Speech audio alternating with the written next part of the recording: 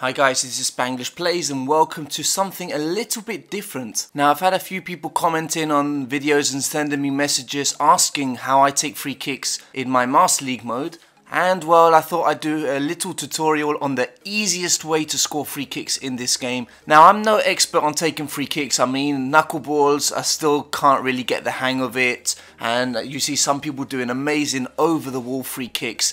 But the most effective way that I find is going around the wall. So let's get right into this tutorial. Now the first thing that you want to do is select a decent free kick taker in your team. Now as you can see on the top right corner we have the different options that we can do, and the first button is the set piece taker. Now this is on Xbox. I think on PS4 it's the select button. So we're going to press that, and here you can see like an overview of the best free kick takers. Now the best ones in our team are Özil and Cazorla with 83 and 81. Now this is just a general guide on who is the best free kick taker. It doesn't tell the whole story. The best way to tell who the best free kick taker is actually going into the stats of the player, and what we want to look at here is their place kicking and their swerve. Now place kicking for Cazorla is 79 and 86 swerve, which is not too bad. I mean, place kicking could be a little bit better, but that swerve will get you quite a few goals with this method. And if we go to Özil, he's got 82 and 86 swerve also, which is just excellent. I mean, there are other factors that come into play when taking free kicks, but these two stats are probably the most important ones. The second step is that we're not going to go over the wall, although they've got a couple of small players there, but we're actually going to go around the wall. Now the best way to do this is just look at the little line, the directional guide, and that will help you to see where the ball is going to go. Now the end of that line is not where the ball is going to end up. I must really stress that point. This is just to show you in which direction the ball is going to go in. So what's going to happen here is the ball is going to go where the directional line is taking us, and it's going to continue going past that line. So what we want to do is aim a little bit to the outside of the post, and then finally what we're going to do is we're going to shoot, and I would say probably do about 3/4 power. So let's try that, and as you can see it has gone straight in. An incredible free kick from Cazorla. Now let's go to the other side.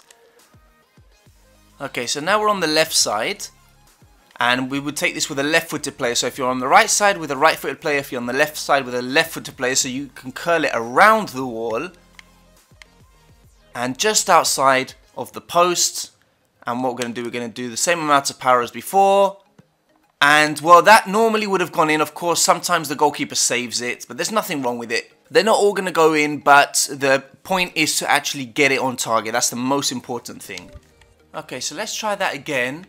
So we go to the left side, just outside the post, maybe between the last two defenders' heads if that helps you to aim a bit more. 3/4 power more or less, and straight into the top corner.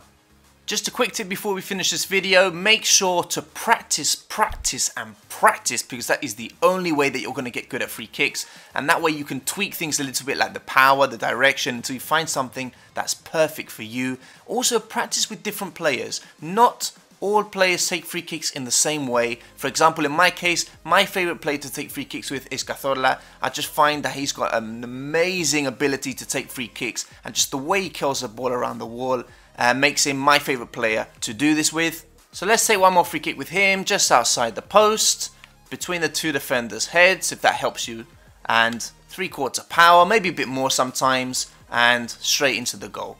So guys, if you enjoyed this video and you found it helpful, make sure to drop a like, share it as well if you have any friends who are having trouble scoring free kicks, and I hope that this video will help you to score more in your Master League or in your My Club or whatever you play on PES 2017. Also, let me know in the comment section below if you found this tutorial helpful, if it's worked for you at all, and if you would like me to do more tutorials, also let me know and I'll be happy to do them, no problem. But anyway, thanks for watching, and I will see you guys very soon.